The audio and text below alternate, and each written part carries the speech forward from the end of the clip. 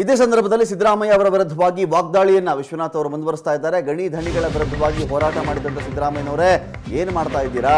ನೀವು ಸಿಎಂ ಆದಾಗಲೂ ಯಾವುದೇ ಕ್ರಮನ ನೀವು ಕೈಗೊಂಡಿಲ್ಲ. ನೀವು ಸರ್ಕಾರದಲ್ಲಿ ಮಂತ್ರಿಗಳ ಮಂತ್ರಿ, ಯಾಕೆ ಮೌನವಾಗಿದ್ದೀರಾ? ಮಾತನಾಡಿ, ಬಾಯಿ ಬಿಡಿ ಸಿದ್ದರಾಮಯ್ಯನವರೇ, ಯಾಕೆ ಮಾತನಾಡ್ತಾ ಇಲ್ಲ ನೀವು? ನೇರವಾಗಿ ವಿಶ್ವನಾಥ್ ಅವರು ಕೇಳ್ತಾ ಇದ್ದಾರೆ. ಉಪಸಮಿತಿ ಮಾಡಿದ ತಕ್ಷಣವೇ ಜಿಂದಾಲ್ ಕಡೆಯಿಂದ ಭೂಮಿ ವಾಪಸ್ ಬಂದು ಬಿಡುತ್ತಾ? ಉಪಸಮಿತಿ ಮಾಡ್ಲಿಕ್ಕೆ ನಾನೇ ಹೇಳಿದ್ದು, ಅಷ್ಟು ಹೇಳಿಕೆ ಕೊಟ್ಬಿಟ್ರೆ ಸಾಕ? ನೀವು ಬೇರೆ ಜವಾಬ್ದಾರಿಗಳಿಲ್ವಾ? ನೀವೇ ವಾಕಿಂಗ್ ಹೋಗಿದ್ರಿ, ಬೆಂಗಳೂರು ಟು ಬಳ್ಳಾರಿ ವಾಕಿಂಗ್ ಎಲ್ಲ ಆಯಿತು.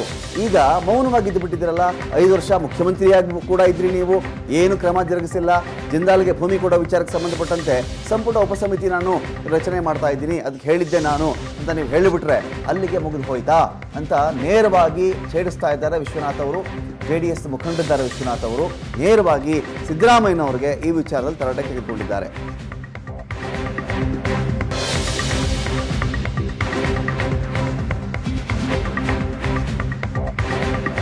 ಸಮನ್ವಯ ಸಮಿತಿ ಅಧ್ಯಕ್ಷರಾಗಿಯೂ ಮಾತನಾಡ್ತಾ ಇಲ್ಲ. ಇದ್ರ ಬಗ್ಗೆ ನೀವು ಈಗಲಾದರೂ ಬಾಯ್ ಬಿಡಿ, ಮಾತಾಡಿ ಅಂತ ನೇರವಾಗಿ ವಿಶ್ವನಾಥ್ ಅವರು ಸಿದ್ದರಾಮಯ್ಯ ಅವ್ರನ್ನ ಕೇಳ್ತಾ ಇದ್ದಾರೆ.